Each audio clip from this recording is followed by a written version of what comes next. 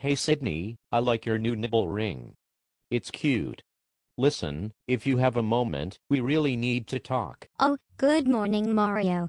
The noises you probably heard last night were from me and Gino wrestling.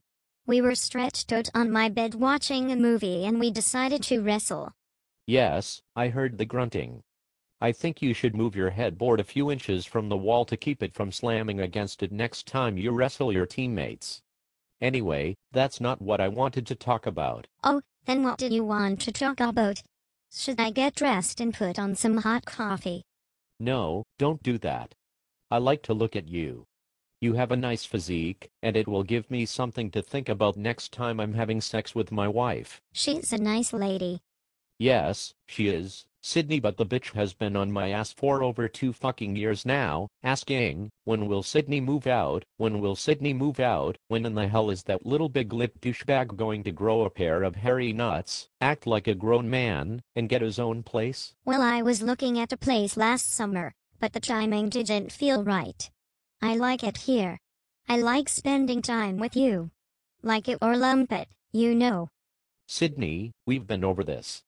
You're a good kid, a great hockey player, and your lips make my penis feel good. But it can never be anything more than that. Do not say that. Sidney, I'll say it all day. You're just a piece of meat to me, and I can't keep using you. You're just a big slab of beef with a pair of hot dick-sucking lips at one end, and a tight little butthole at the other. Jesus Christ, even as I say this, I want to bend you over this table right here and take you.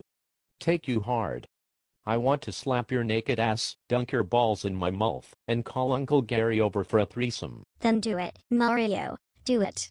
Call Uncle Gary and tell him to bring the KY jelly. If I can't have your love, I'll settle for being your plaything. Good. That's good. I'll let you stay.